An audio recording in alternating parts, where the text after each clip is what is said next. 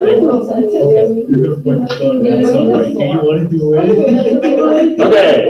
yesterday we were talking about functions and what a function is and evaluating functions. Any questions on any of that stuff? Okay, so today we're just resuming the conversation. Today we're going to talk about one-to-one and onto functions.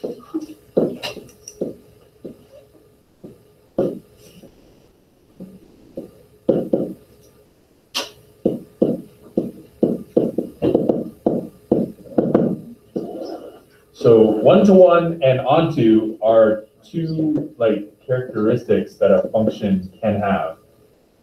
There are two adjectives used to describe certain functions. Okay, so let's just talk about each one separately. So let's first just remember in a function,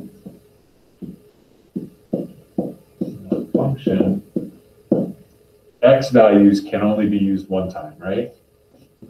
X values only be used one time.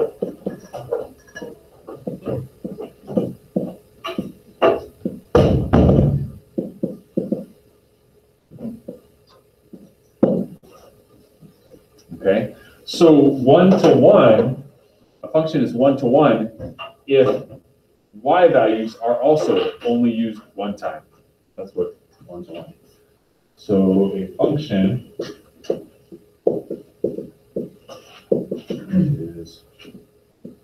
one-to-one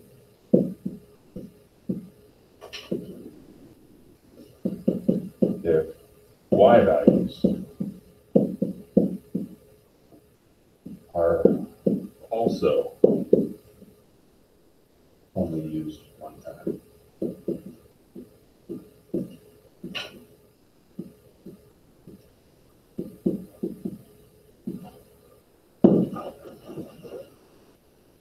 Okay? So it's kind of easy to tell when a function is one-to-one in certain situations, particularly if it's just a list of points or something like that. So if I had something like f is the set containing some points. So for example, 0, 1,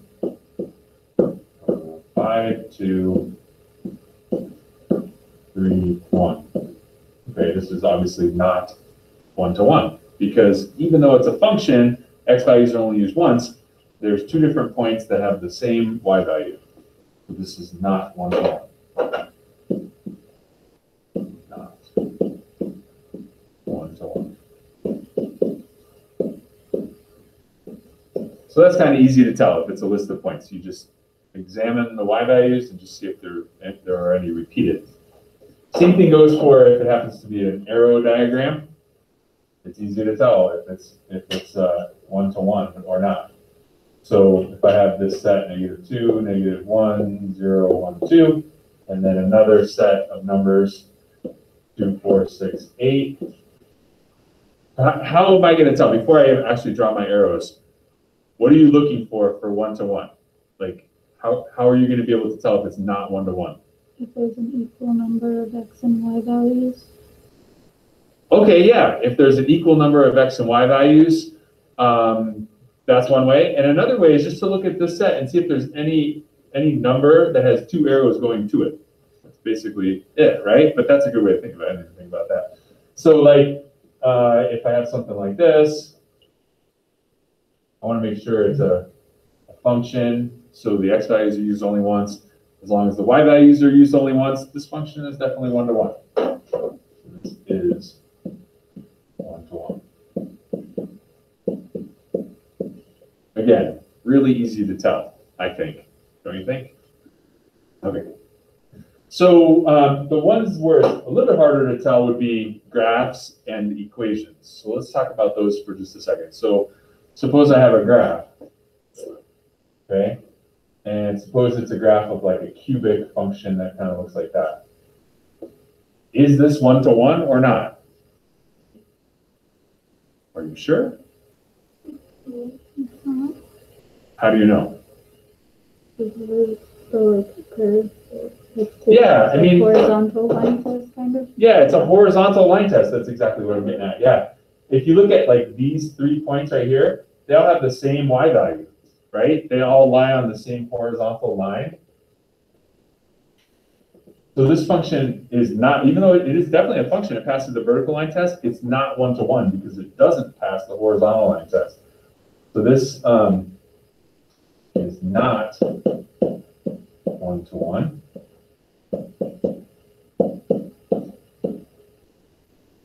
Since it fails the horizontal line test.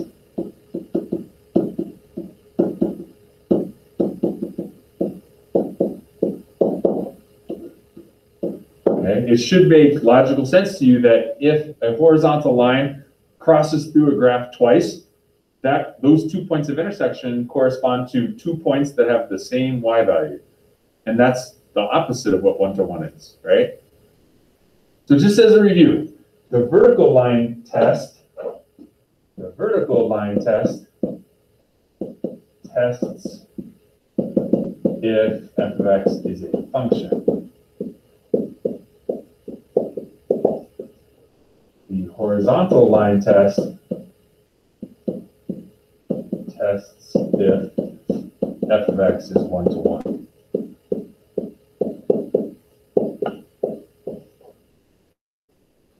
Okay, so you got to keep that straight.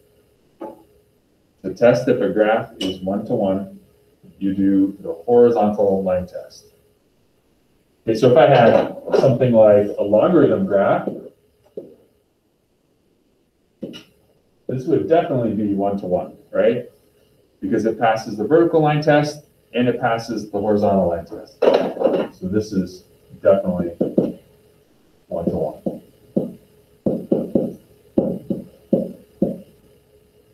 Okay.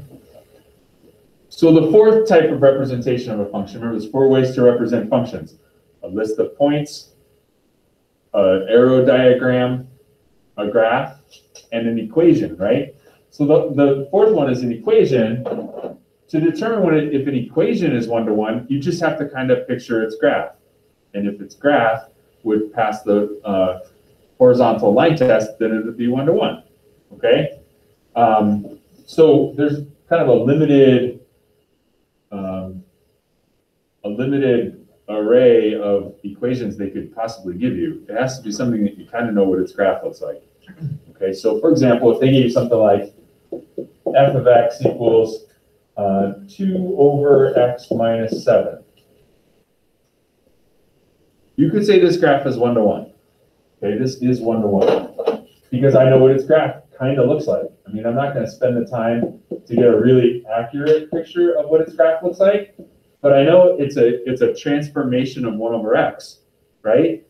So if this is a transformation of 1 over x, that means it kind of looks like this. There's an asymptote vertically and horizontally, and it kind of goes like that. But 1 over x definitely passes both the vertical and horizontal line tests. So that transformation of it must also pass both the vertical and horizontal line tests. It doesn't matter if you stretch this or shrink it or move it left or right, it's still going to pass the vertical and horizontal line tests. Does that make sense, that sort of analysis that I just did?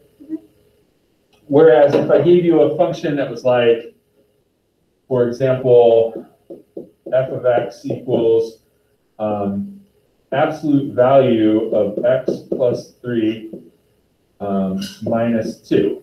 This is not one-to-one, right?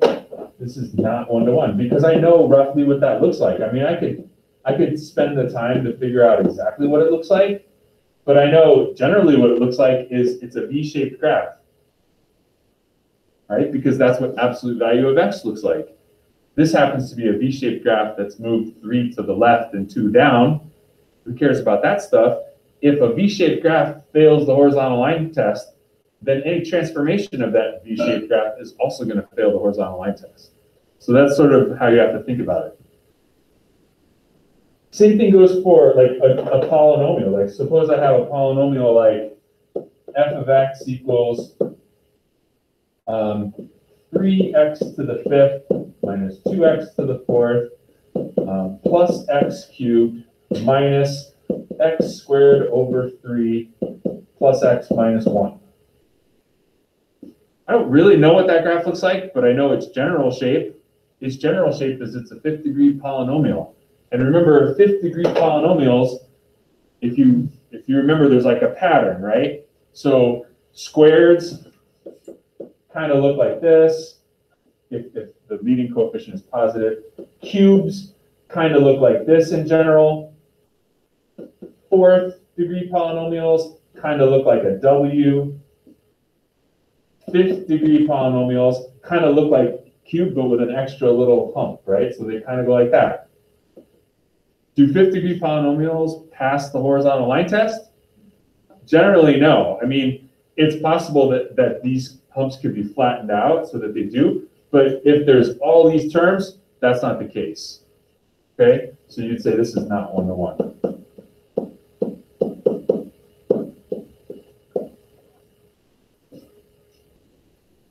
Okay, so for equations to determine whether or not they're one-to-one, you have to picture their graphs and just determine if their graphs pass the horizontal line test or not. Okay, any questions on that? Yeah, sure. You want me to do any other examples of that situation? Okay, so then the second adjective that I wanted to talk about for functions is onto. So one-to-one and onto. One-to-one means it passes the horizontal line test or y values are used only once. A function is onto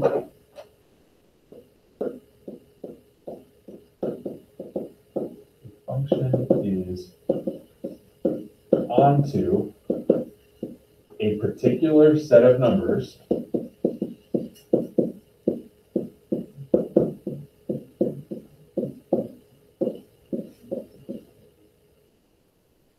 if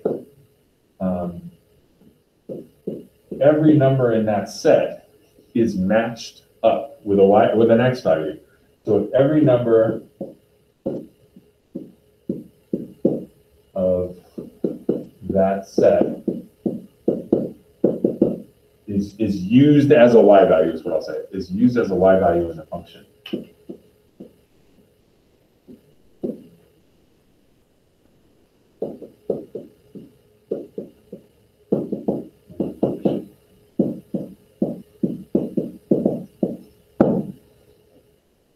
So, like for example, if I have an arrow diagram, it's easy to tell if it's onto.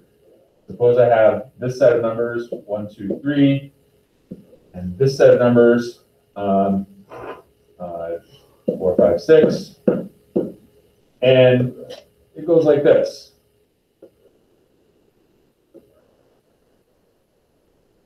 Okay, it's definitely a function. Each x value is used only once. It's definitely not one-to-one because 5 is used twice, and it's also not onto because there's a y value, a potential y value here that's not being used. Okay, this is not onto. Okay, so that's how you can tell if it's onto or not. Are there any y values that are unused? If there are, it's not onto. How does that happen? How would you get a value that isn't used like in a graph? Oh, okay. That's a good question. Like, suppose I have a parabola, right? If I have a parabola, there are definitely some y values that aren't being used. In fact, all these y values in here aren't being used, right? Yeah. So this is not onto the real numbers.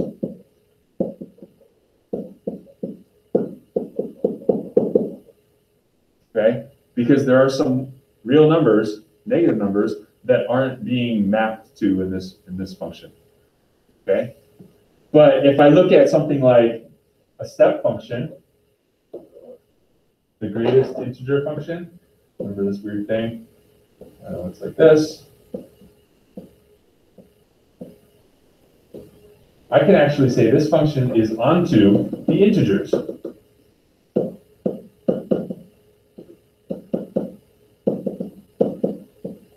Right? every single integer is being used as a y value in this function, right? Remember how this graph is laid out. These steps occur at integers, like there's 1, there's 2, this is -1, -2, right?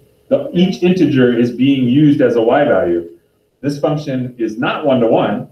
It definitely fails the horizontal line test, but it is a function and it's onto the integers. Okay, you'd have to specify which set of numbers it's onto. Like this arrow diagram up here, it's not onto the set containing 4, 5, and 6. It is onto the set containing 4 and 5, if that's the set I'm looking at. You know what I mean? So it has to be more specifically stated. But in an arrow diagram, you just assume this is the set we're talking about. So if the arrow doesn't go to every single, if there's not an arrow going to every single number, then you just say it's not onto that set that you're talking about. Okay?